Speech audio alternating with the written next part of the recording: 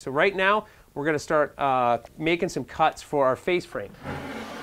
So for our face frame, we're going to use, let me see if I can, the shop is getting smaller as we speak. So here's the material for this. Now, this is a 1x4.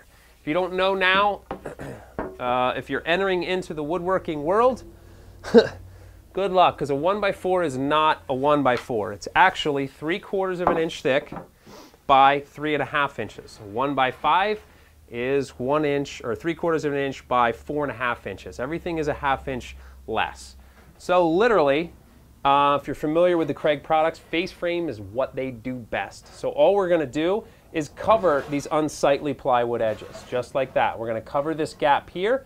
We're going to cover it just like that. Now, the one thing to take into consideration is the bed. If I take, or I should say the mattress, not the bed. This is the bed. If I take this and put it flush with the top and I put a mattress on that, it's going to fly all over the place. My kids sleep and have nightmares and dreams and all sorts of stuff. So what we want to do is bring it up a little bit. So my recommendation is check the thickness of your mattress. You still want to be able to get around and tuck it and make the bed.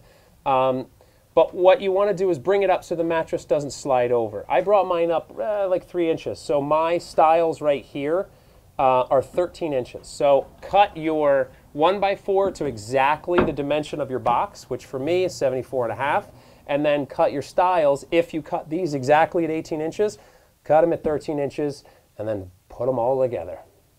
So it's time to head on back to the miter saw and make 2 cuts at 74.5 inches, which is the length of our box.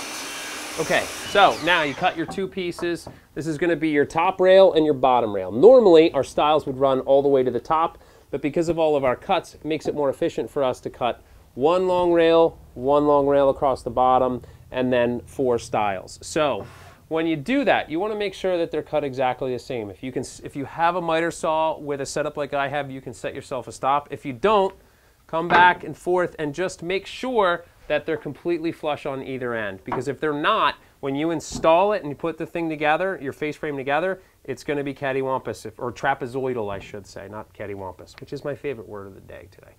So now, 13 inches is our stile. So this was a 1x4 material. We wanted to use this little bit wider. Now, if I was to use this, I don't think I'll have the room. Maybe I will. If I was to use that for my rail or my stile, look at all of the space I would lose. There's no sense in doing that, and aesthetically, it doesn't make any sense to use a 1x4. So what we're going to do is use a 1x3 and try to gain a little bit more space. So we're going to cut all those on the table saw 4 at 13 inches. And you're in my way because I got to cut right there. Anytime you're making a cut for a stile, see that edge? Cut it off. Don't trust it. So drop your stop. Give yourself one clean edge to work off of. And then trim off the other. The precision miter gauge is awesome because I just put the stop in. Again, this one's 13 inches, this one's 13 inches. I know it's exact. If I need to trim a little off, I lift this up, I can slide it past, I can run it through, pull it back, drop it down, do the same thing, and cut it to length. It's that simple. Woodworking is all about repetition and making sure that each piece is exactly the same. That's where you get the success, especially with the face frame system that they have. All right, so it's time to drill some pocket holes. Just secure your wood in place by clamping it into the jig and then just pushing down on the drill bit. Really nice thing is that once you set the collar on the drill bit and you set the depth of the material on the gauge, it's no worries. It's smooth sailing from there. Just drill your pocket holes and rest assured they're going to be perfect every time. All right, so normally I wouldn't recommend using your table saw as the bench, but at this point, we're using what's better for the audience to see it. So, you can lose this as well. So you got your top and your bottom, and what you're going to do is lay out your left and your right. So you take your first one, bring it right over here. Now, if you have a clamp table, you can clamp it right down to the table, but because this is a little longer, it's a little tougher with just that, so we're going to use this with a regular face frame clamp. With the Kreg pocket hole screws, you don't necessarily need glue, but I use it as backup, if you will. And when you're applying glue, you need to know how to apply it.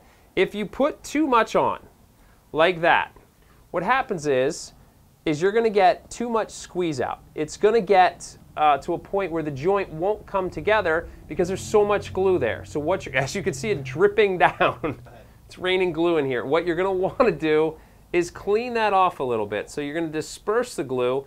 Use your finger. Come on, for crying out loud. You can get a little dirty. And then wipe it somewhere. It doesn't matter. I would wipe it on my pants, but these are my good jeans. So now you've dispersed the glue, you've got a good surface area, so when the screws go in, they tuck it in nice and tight, and they give the bond of not only just the pressure points of where the screw are, but now that glue joint, you have glue throughout the entire joint, which is good. It is probably a little overkill, but I find it to be necessary when I'm doing stuff like this. It makes for a better build. Make sure you're completely flush on this side. Put them together. And clamp. Now I can take my screws and run it home. 1 pocket hole is the same as 2 pocket holes, is the same as 3 pocket holes. There's no way to screw this up. Once you've got it clamped, you just run your screws in. I will say this, is that the material that I bought is from a home store. It can vary slightly as far as the thickness, so there's a good chance you're going to have to sand, but there's very, very minimal sanding for something like this. And then boom, there's a pocket hole joint. Wipe the glue away, and you got a nice tight joint. Now we do this a bunch of different times. We got a face frame. Here's a very, very key point. Because I know the distance between here and here, because we use these pieces right here, I made a spacer right here. It's my 19 3/8 inch spacer. Sorry, it's late in the day. That is going to drop right in right there. When I come over to do my next style, I drop it right in place. I put a little glue on it and I screw that in. The reason why I do that is because when I come down here, I do the same thing there. This opening not only stays square, but it's the same exact opening as all the way over there. So when I build the drawers, that's going to help me out. If this is off a 1/16 of an inch, now that drawer over there has to be off a 1/16 of an inch because it won't fit. So using spacers and making yourself these, I mean, look, it's scrap wood. Saves you a ton of time and makes for a simpler install. So just slap it in, take my glue, open the glue, put it in, and run that screw in, and you should be good. The spacer really does save you a lot of time, not only when you're just installing the styles here, but also later on when you're building the drawers. It keeps your face frame square, and when you go to build your drawers, that way you can build a bunch of drawers the same exact size all at once. And don't forget to use the face frame clamps. They hold the joint flush while you're running in the pocket screws. All right, so there is the face frame. Voila. That is going to cover our unsightly plywood edges. That goes just on like that, flush over here. Now, because of the way we set it up, it's going to be flush to the bottom, and we just screw all our pocket holes that we pre-drilled already. So all it is simple is taking the drill and running some pocket holes and doing that about 25 more times.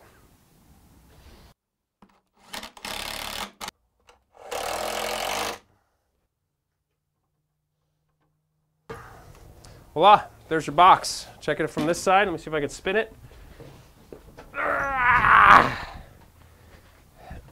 Now you're starting to see it come to life a little bit.